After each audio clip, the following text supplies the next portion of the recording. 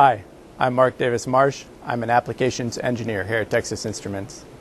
Today we're going to be looking at how to make your thermal design simple. We're going to be looking at the LM43603, which is part of a new Synchronous family of simple switcher regulators. So why does thermal performance matter? I think we can take a look at this next slide and you'll really understand. So if we look at that slide, it's pretty simple to see that as the temperature rises, you're more likely to have failures. And failures are things that we definitely don't want to see in the electronics industry. What are the other advantages of thermal performance? Let's take a look. We're talking power capability. Higher currents, more processors, you're going to be able to do more when you can process with more power. You're also going to be able to run at higher ambient temperatures because your devices won't be as hot. So all of that's going to improve the performance besides just the reliability. So how do we know how hot everything is? We're going to estimate the junction temperature of a die. It's a very simple equation. It's just the junction temperature is equal to the IC rise temperature, which is equal to the power dissipation in the IC, multiplied by the theta JA, which is the thermal impedance from the junction to the ambient, and you add that to your ambient temperature. Now, getting those values seems complicated, but we've made it simple. The power dissipation can be taken from the datasheet, and the theta JA, we also have curves in the datasheet. And if that's not simple enough, we also have the ability to get these values in WEBENCH. So the new simple switcher Synchronous family has 36 volt and 60 volt rated parts, and all of those parts are going to apply to what I'm showing you here for the LM43603. So all of the thermal performance that I'm showing here, you can also see on this family of parts. Let's do an example. So here I'm showing an example of the efficiency curve taken from the datasheet. You then back calculate the power dissipation, and then you take the theta JA curve from page 40 of the datasheet, and that's going to allow you to easily estimate the theta JA value and multiply it by the power dissipation, giving you the junction temperature that you need to design with.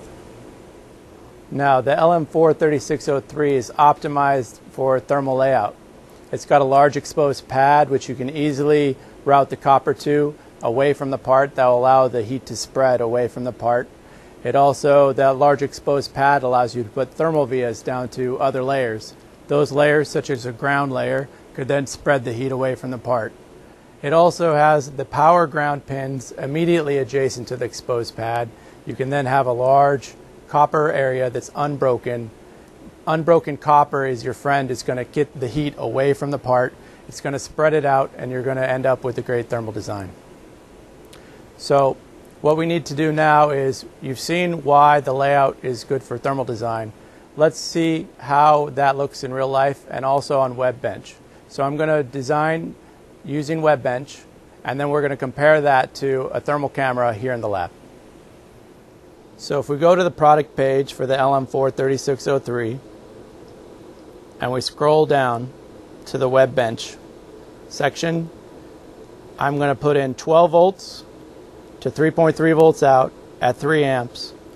Ambient temperature in the lab today is around 25, and I'm going to open the new design.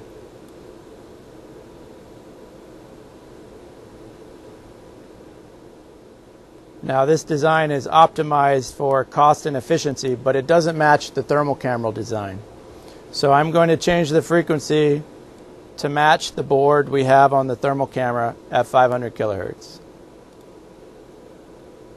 Now you can see that the WEBENCH design has efficiency, a schematic, a bill of materials, and operating values. In the operating values, we have the IC power dissipation, and you can use this in your equation for junction temperature. But we can do one better than that. If we go to the thermal tab, we can actually run a thermal simulation. The thermal simulation is going to be very precise, and it's going to let you see how the heat's going to spread across the evaluation board. So let's set it to 12 volts in, 3 amps out. We'll set the ambient temperature to 25 and the copper weight of the board to 2 ounces and run a simulation. And while that's running, let me show you the thermal camera design. So what we have here is a thermal camera. We have the evaluation board in this box. Now the reason it's in the box is so that we can keep the ambient air flow from moving. So if we restrict the airflow, then it's going to match the simulation better. Now what you see on the screen here is we have the IC.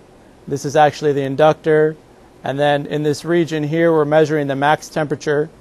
And you can see that it is around 57, 58 degrees C. So let's see how that compares to WEBENCH. So this is a simulation from WebTherm. Now I'm going to adjust it so we can get some color variation. And then zoom in so we can see the board a little better. So here we can see the IC. Again, here's the inductor. And if we look up here at the top, you can see that WebTherm is estimating a max junction temperature of 59 degrees C. So we can compare that to our thermal camera, and we can see that they're only a couple degrees off. And then we realize also there's going to be some variation. The camera is actually measuring the top case temperature, not the junction temperature. So the junction temperature will actually be a few degrees higher. And WebTherm is actually estimating junction temperature here.